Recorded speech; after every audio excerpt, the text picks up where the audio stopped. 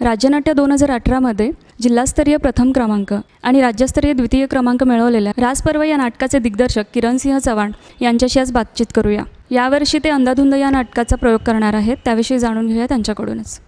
Sir, यावर्षीची तुमची theme काय आहे नाटकाची? यावर्षी आपण अंधाधुंद नावाचं नाटक करतोय। विद्यासागर अध्यापक याचे लेखक आहेत।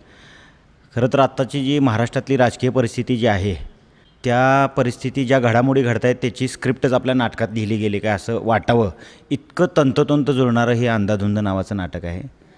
आणि सर्वसामान्य लोकांना ज्या पद्धतीने त्याचा नॉशा आला आहे, तो सगळा नॉशा या अंधाधुंद नाटकामुळं सगळ्यांना तो विषय चांगल्या पद्धतीनं पोहोचेल। आणि हे नाटक आत्ता करताना ह्या घडामोडीच्या धर्तीवर प्रचंड उत्साह आहे मनात। म्हणजे अंधाधुंद विषयी बोलायचं झालं तर तो उत्साह ह्या कारणामुळे आहे। गतवर्षी राजपर्व ही थीम होती तुमची, तर ती थीम आणि ही थीम ही कशी कंपेअर करून सांगाल तुम्ही?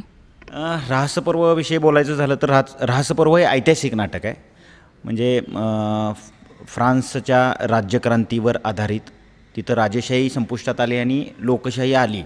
तोही पॉलिटिकल ड्रामा आहे आणि आत्ताचाही पॉलिटिकल ड्रामा आहे। पण आत्ताचं जे नाटक आहे ते आत्ताच्या घडामोडीवर घडणार आहे आणि ते ऐतिहासिक गोष्टीवर आधारित नाटक आहे। आणि तो एक कॉस्ट्यूम ड्रामा होता। फ्रान्सचे सगळे कॅरेक्टर, त्यावेळची राजा राणी आणि त्यावेळची जी त्यातली क्रांतिकारक होते ती सगळी कॅरेक्टर, त्यांचे ते त्यावेळेचं कॉस्ट्युम्स।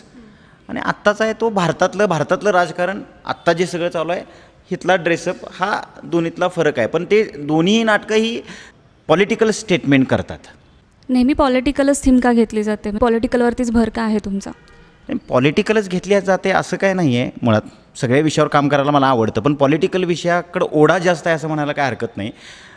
काय आहे, पॉलिटिक्स म्हणजे कुठल्याही राज्याचं देशाचं पॉलिटिक्स आहे, ती पॉलिसी मेकिंग असतं, पॉलिसी डिसिजन होत असतात आणि त्यातले दोष प्रामुख्यानं दाखवले गेले आणि आपण आपल्या नाटकातून ते मांडू शकलो आणि त्यातून परिवर्तनाच्या काय आशा निर्माण होत असतील तर नाटक हे खरं तर परिवर्तनासाठी करावं ही भावना आहे। आणि त्यातला मूळ गाभा आहे तो पॉलिटिकल नाटकातून जास्त पोहोचू शकतो असं वाटतं आणि चळवळ म्हणून नाटक करतो, म्हणून पॉलिटिकल नाटकांचा ओढा। नाटकाच्या सेटअपमध्ये तुम्ही सिम्बॉलिक गोष्टी का यूज करता जास्त? सेटअप किंवा नेपथ्य, आपण नेपथ्य म्हणतो नाटकाचं, नेपथ्यातून रिअलिस्टिक सगळ्या गोष्टी आणण्यापेक्षा आपल्याला विचार ज्यावेळी पोचवतो त्यावेळी त्यातल्या गोष्टीही सजेस्टिव्ह असाव्यात असं एक मूळ आहे।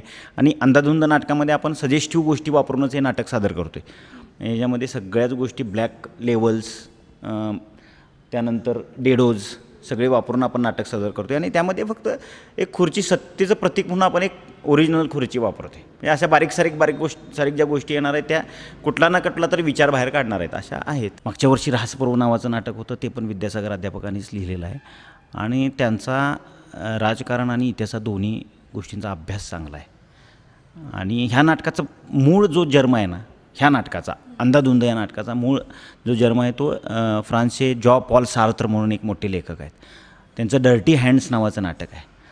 त्यातला आशय घेतला आहे, धागा पकडला आहे आणि हे नाटक लिहिलेलं आहे। हे त्याचं वैशिष्ट्य आहे, प्रमुख वैशिष्ट्य।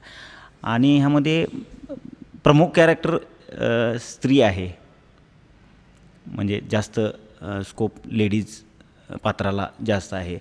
10 पात्र टोटल नाटकात आहेत। नाटकात बघण्यासारखं म्हणजे ह्यात व्हिडिओग्राफी आहे, फोटोग्राफी आहे, 10 वेगवेगळ्या विचारांची, प्रवृत्तीची कॅरेक्टर्स आहेत, लाईट इफेक्ट्स वेगळ्या पद्धतीनं ह्याची केलेले आहेत, सेट ह्याचा बघण्यासारखा आहे। म्हणजे हे जे फीचर्स जेवढे सांगता येतील तेवढे कमीच आहेत।